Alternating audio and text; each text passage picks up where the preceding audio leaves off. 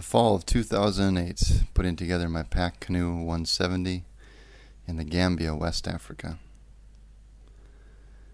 I purchased this canoe in the fall of 2000 and have put it together and paddled it in about half of the 50 U.S. states and about half of the continents. It's seen a lot of use in a lot of different places, and here's a few pictures showing where it's been paddled. Its first voyage was on Lake Erie, and soon afterwards it saw Lake Michigan. And here's a shot of early morning on Lake Ontario.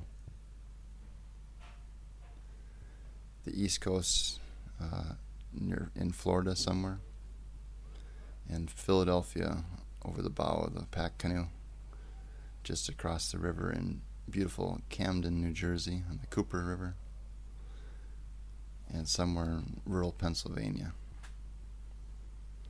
somewhere in rural Kansas with a lack of a lot of water,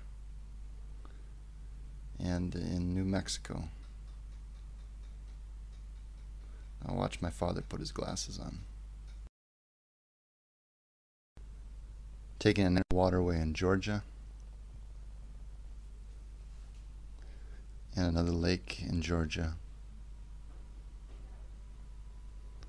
3 Mile Island in Pennsylvania, just before being questioned by the Coast Guard in New Hampshire,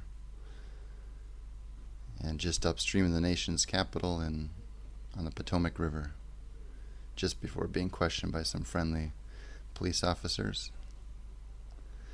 6 of us in a canoe in New Hampshire, in the clear waters of Lake Skaneateles in New York.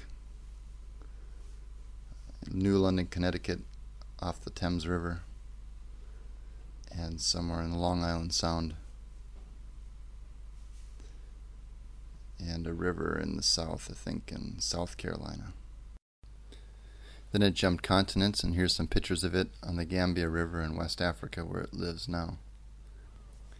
In the transition period between America and Africa, it spent some time on water in central London and central New York City, where it generated a lot of interest in both places by the authorities.